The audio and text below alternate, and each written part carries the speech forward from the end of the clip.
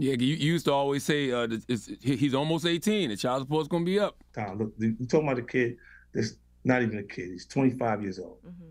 You look and you go, when you gonna figure it out? They fronting like they act like they got money. You ain't got no money. The house that they stayed in Atlanta while they was out there foreclosed on them before they left, as the child support was in.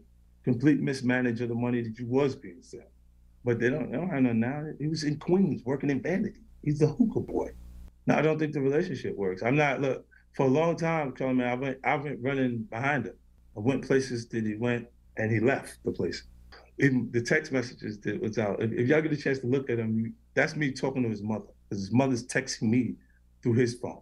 You see what I'm saying? So I said the thing that I said, knowing that this is her responding to me, and it looks a little rough for what I'm saying to him. But she never got a job.